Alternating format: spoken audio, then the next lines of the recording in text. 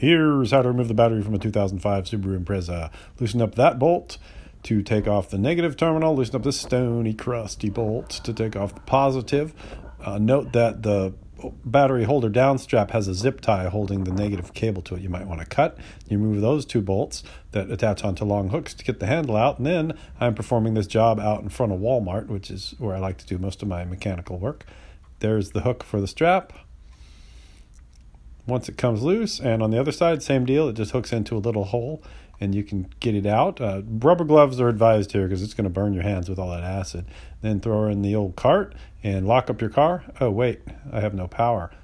I hope the shady grifters in the parking lot don't steal the stuff out of your car while you're in there getting your new battery. Find one that's about the same size and shape, but make sure the positive and negative terminals are in the right orientation.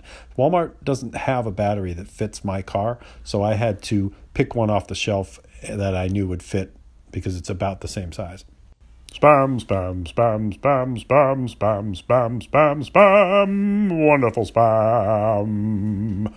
And now retreat to the parking lot and finish the job. So what we're going to do here is put the pository on the pository and tighten up the nut. Put the negatory on the negatory and tighten up that nut. Then these nuts are tight, and you want to get the strap on over the top to hold the battery down. Now there's the battery model in case you have a Subaru Impreza and the only place you have to shop is Walmart. Now the nuts on the battery holder downer thingy will actually go down far enough to fit this battery. The battery is about an inch shorter than my normal battery, but as you can see, it's strapped in there tight. It's working fine. Everything is happy. So there we go. We're in, boys. That's the way she goes. And now go to Taco Bell and buy something. Don't just use their bathroom to wash your hands. Actually buy something and sit there and eat your shaky burrito that's really not very good and look at your beautiful car out the window.